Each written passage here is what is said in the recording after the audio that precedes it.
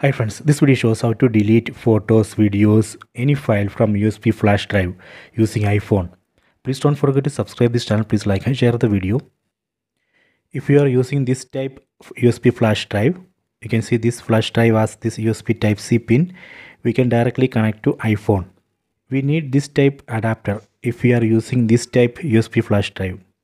This flash drive we can connect to this adapter like this. Then this end of this adapter we can connect to iPhone. Let me connect this adapter to iPhone, so we can connect like this. Okay, done. After that, in iPhone, open Files app. Tap on this Files app icon. Here under this locations you can see no name. This is a USB flash drive which I connected. Tap on no name. Now we are seeing folders and files inside the USB flash drive. So let me go to documents folder. So I want to delete some files from this documents folder. Tap here. I am going to delete this image. Tap and hold this image. Then here you can see delete option. Tap on delete. Done. So now I have successfully deleted that image from USB flash drive.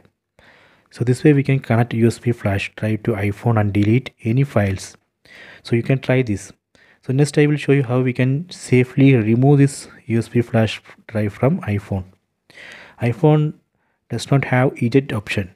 So we have to close all apps and files which are using this USB flash drive. Then we can safely remove it like this. Done. Okay, so I hope you have enjoyed this video. Please subscribe this channel. Please like and share the video.